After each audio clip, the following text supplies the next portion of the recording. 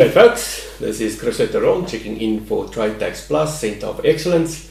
This is the second video for June 2019, the second technical video, and it deals with a very simple issue, I guess.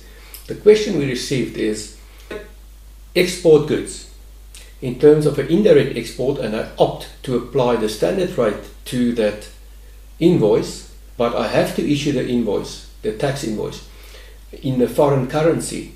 Would it be okay if I only reflect the VAT amount in South African rands?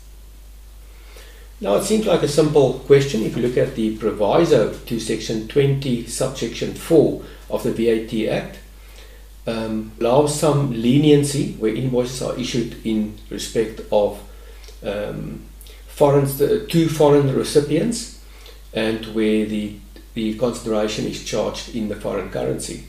But that relaxation only applies where it is a zero rated supply. Now keep in mind that the moment you opt to apply the standard rate to indirect export, it's not an export, it's not a zero rated supply, it becomes a normal standard rated supply.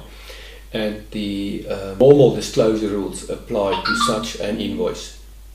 So the simple answer then is that it is a standard rate supply, it's not a zero rated supply, so the exclusion or the relaxation does not apply, and all the monetary amounts, the value of the supply, the consideration and the VAT must be reflected in South African rands on that invoice. If you also want to reflect the foreign currency amount, you're of course welcome to do so, but the primary disclosure requirements relate to local supplies standard rated.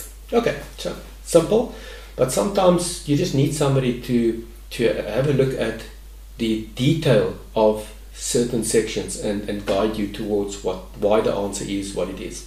So I hope you enjoyed that. Chris checking out for TradeTaxPlus, Center of Excellence.